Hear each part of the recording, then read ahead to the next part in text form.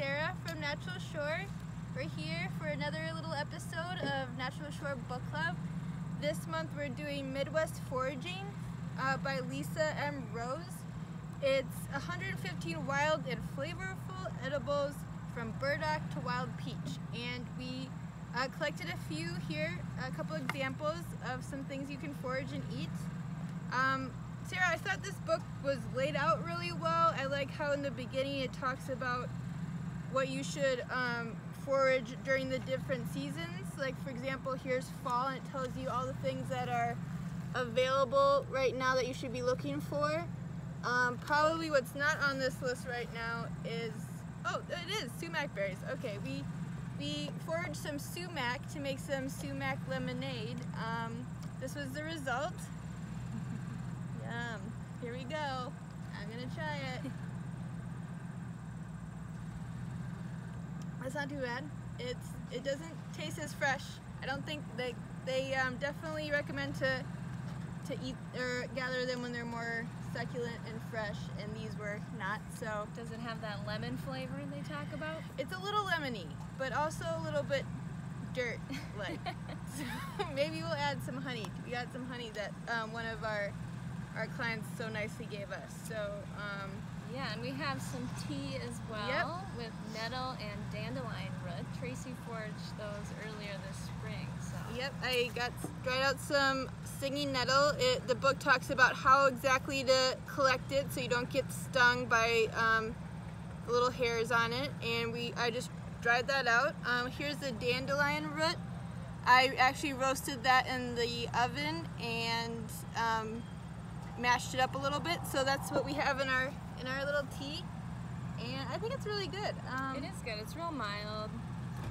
We didn't add honey, but I think honey would be a good addition. Yeah.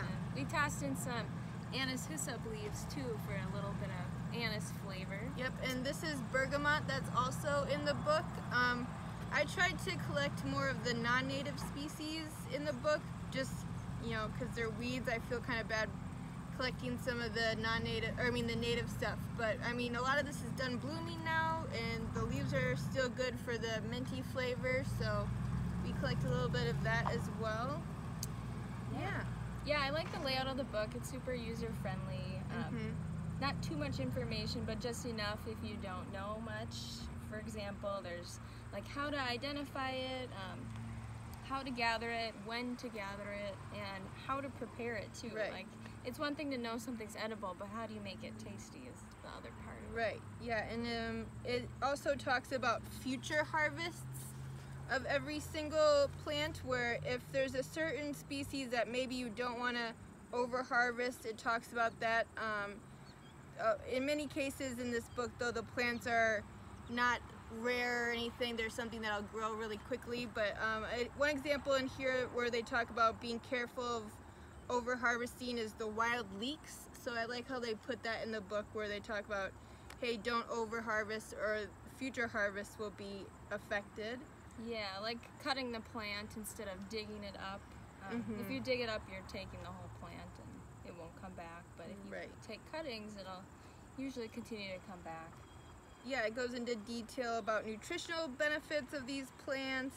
It's got great pictures. Yeah, for example, with the nutritional benefit, some of these plants, especially in their root systems, they contain a lot of minerals and vitamins that usually people take as supplements, but wild plants contain a lot. In curly dock, or just any kind of dock, the root is full of iron and other minerals, so it can be a good way to supplement your diet. Yeah, and there's a lot of examples in this book of tasty little greens that you can add to your salad.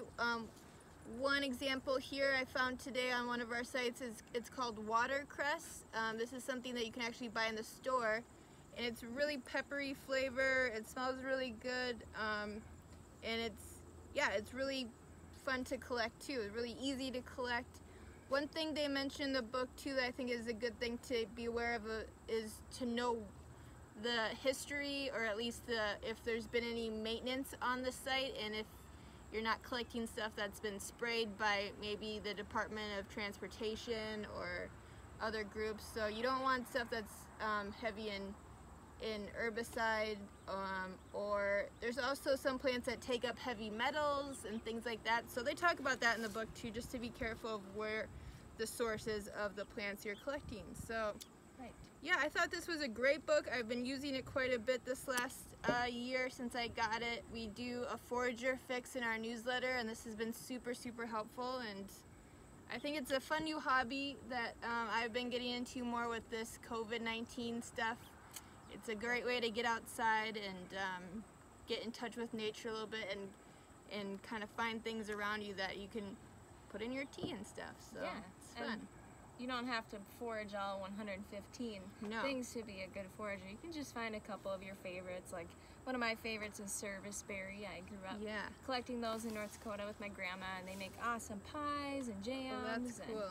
that's one of my favorites, and that's a native shrub too. But you know, you're just collecting the berries, so you're not really hurting the tree. Right. Yeah, we always go blueberry collecting every year, so that's one of my favorites. I've also we come into contact with so much of these weeds on our maintenance visits that I really like all the new ones that I'm kind of collecting for stuff from just what we weed every day. So I would say stinging nettle is probably one of my new favorites. Yeah. And there's a lot of stuff you can use in soups and salads, and there's just a lot of unique ways to use some of these plants that you know, I might not have appreciated so much before, because you know, we were just thinking of them as weeds. But if everyone thought of them as a way to like supplement their diet, then that would be really helpful in eradicating some of these species too. So that's another thing to think about. So everyone should get this book and go eat all the weeds in their yard. Thanks.